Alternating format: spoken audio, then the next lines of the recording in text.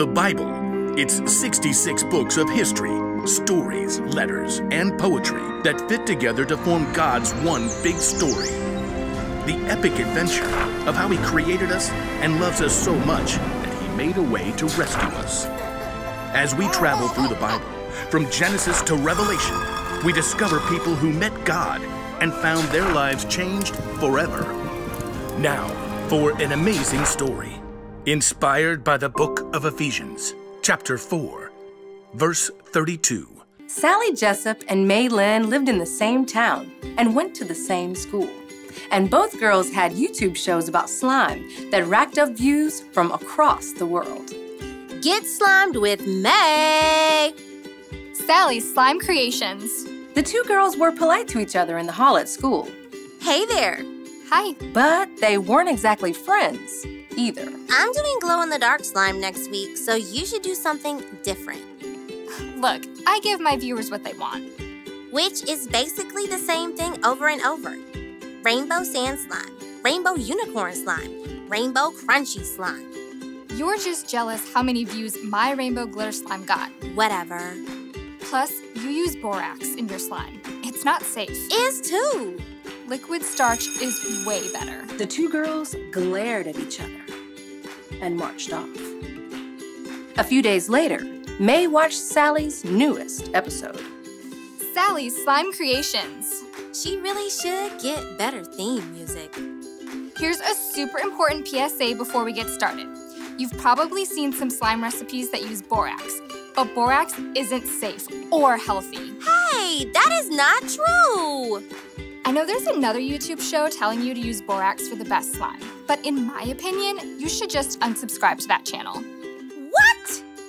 And now it's time for some rainbow fluffy slime. You have got to be kidding. Sally just told thousands of people to stop watching my show. Well, I am unsubbing her right now. May couldn't stop thinking about what Sally had done. I cannot believe her. In the cafeteria at school the next day, Sally walked over to where May was sitting with some other friends at the lunch table. Can I sit here? No way! She can't sit here. When Sally spilled her backpack at the lockers, Oh no. May pretended not to notice and marched right on past. That evening, when May recorded her next episode, she had an announcement of her own. Today on Get Slimed with May, I've got an amazing guest to tell us all about the science of slime. But first, I need to warn you about another slime channel. Someone's telling you not to use borax. Well, you should hit unsubscribe fast because she's a liar. Borax is completely safe and makes the best slime. Now it's time to welcome our guest, Wendy Newton. She's a chemistry expert.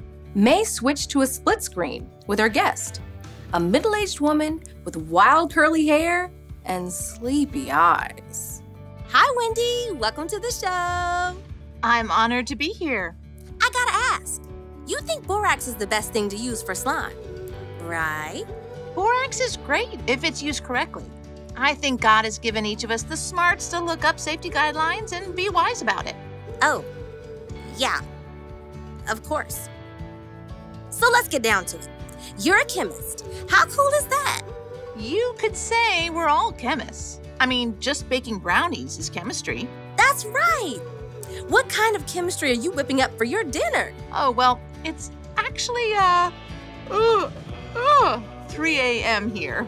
Wait, what? I'm in Dubai right now. But that's like halfway around the world, so it's night. I am so sorry. I woke you up. It's all right.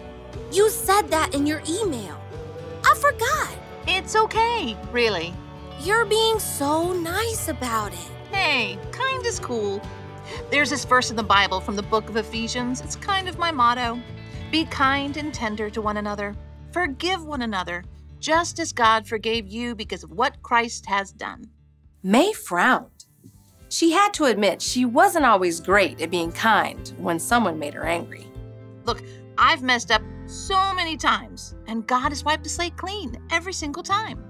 That makes it a lot easier to forgive when other people make mistakes. Like calling in the middle of the night? Hey, aren't we a little off topic from slime? I think I'm gonna have to restart this recording. I said some stuff about someone else I need to delete. And how about I call you back in the morning? I mean, my morning, your afternoon. That sounds fantastic. May leaned back in her chair and released a long breath. I haven't been very kind. At all. Even a little. Grabbing her phone, May started a DM to Sally. Hey, I'm sorry about the lunch table thing. I think Rainbow Slime is pretty cool. Maybe we should do a show together sometime. May wasn't sure how Sally would respond, but she did feel better knowing that she'd taken the steps toward being kind, instead of focusing on payback.